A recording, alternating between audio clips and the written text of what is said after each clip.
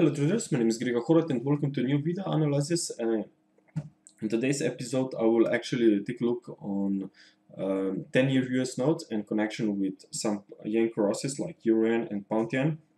Now if we take a look on this longer term chart, I see here a new ABC movement in progress here for wave 4.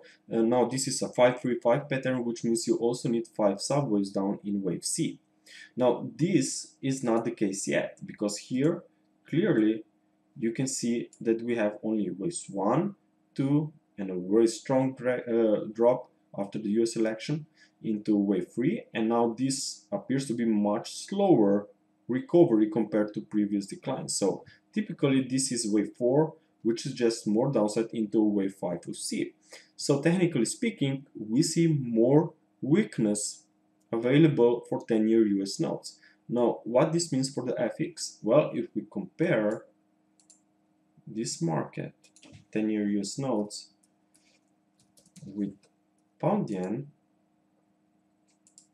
okay, then we can actually see that these two markets are in perfect but negative correlation. Okay, so here in November of 2016, actually when 10-year US notes moved strongly to the downside into wave 3, at the same time Pound yen, as you can see, moved strongly to the upside. And after that, 10-year US notes moved into a new corrective recovery phase, what I believe it's a wave 4. So obviously Pound yen moved also into a corrective phase, which I see it as a triangle. So from that perspective, when this wave 5 will show up, I think that there will be opportunity to look for some long ideas on Pound yen, maybe Euro yen. Okay, but I prefer Pound yen because I think that cable has a better, more bullish structure than Euro dollar, which is actually sideways for the last few weeks, or even bearish. So definitely I suggest to put more focus on Pound yen. Okay, so as I said, if these 10-year US notes are really headed lower, then Pound yen has more upside. Okay, so here we can expect wave 5 down, as I said. So now we will take a look on this Pound yen daily chart, where you can see nice 5 waves down from 2015 highs, which completed this sequence in 2016 because of this nice bounce, clearly impulsive fashion above this upper trend line of an Elliott wave channel. So this breakout suggests that we are in a new free wave movement, ABC.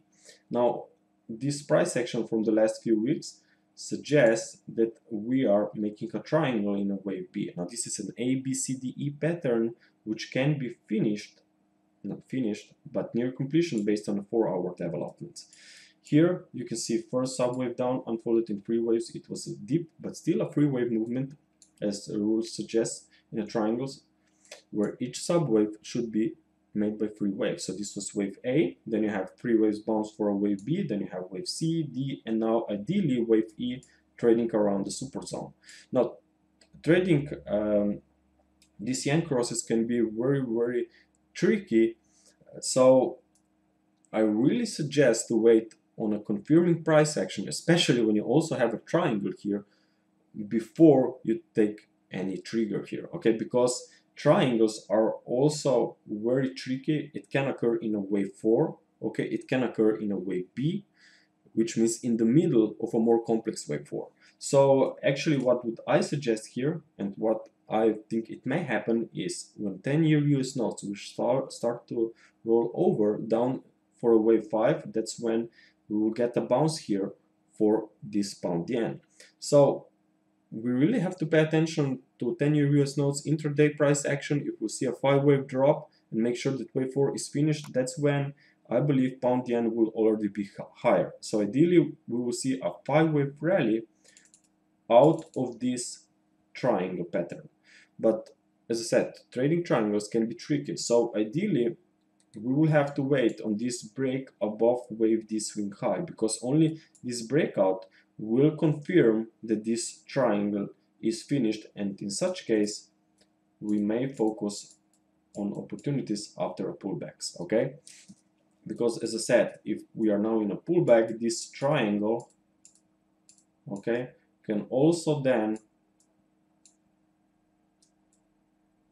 unfold as part of a more complex correction in wave B, and then you get a bounce. So it's really important to wait on an impulsive bounce out of this triangle pattern, and ideally wait on a daily close above wave D, and then look for resumption of an uptrend, okay?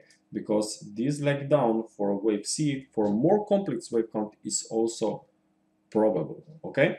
Now, but why this is my primary count, not triangle in wave B, but in the of a free wave decline, is actually because of Euro-Yen,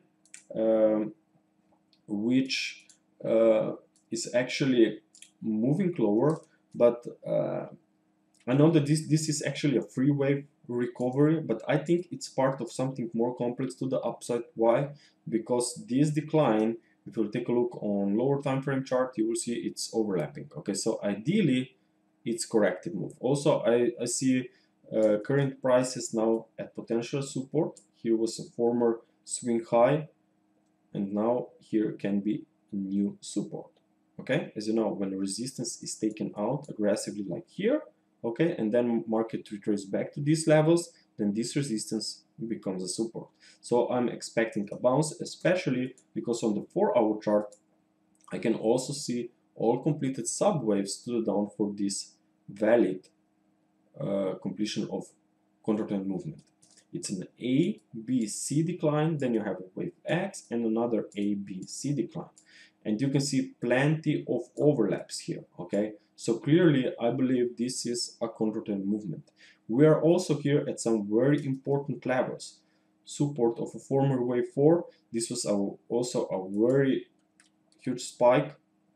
It was made in December, at the start of December of 2016. So probably there were some important orders here, because you can see a very strong reaction to the upside after that.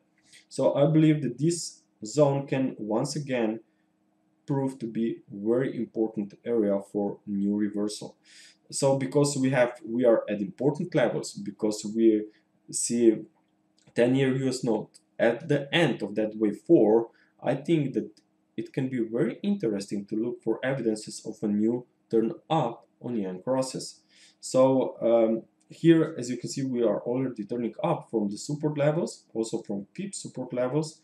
So if we get more buying this week, and let's say above 119.90 level, then this would be quite important evidence that we are in a new bullish turn, okay? Also, stocks, as you know, are still in uptrend. I can take a look on the S&P 500. Here you can see stocks still in uptrend. Yes, we are in a fifth wave, but fifth wave should be made by 5 subwaves, okay? So daily chart still only wave 1, wave 2. Now we are in a wave 3, which is very rarely will be shorter than wave 1. So that's why I'm looking for minimum targets at 100%, which means definitely of wave 1 measured from a wave 2 swing low, which at the same time is 161.8% extension of wave 1. So actually I see room for more upside. So when 10-year US notes will start rolling lower, that's when S&P 500 can get even more bullish momentum, okay? So that's also when pound yen and euro yen could found the support as well. But as I said, I would pay more attention to pound yen than euro yen, because euro pound is bearish. I see more room for more weakness, and cable has much better bullish structure than euro dollar, okay? So that's it, traders. I think that this could be some very interesting time if I'm correct on the 10-year US notes. So those yen crosses could be now more frequent on our intraday page. Okay, thank you very much, and see you in the chat room or tomorrow for the new intraday updates. Bye.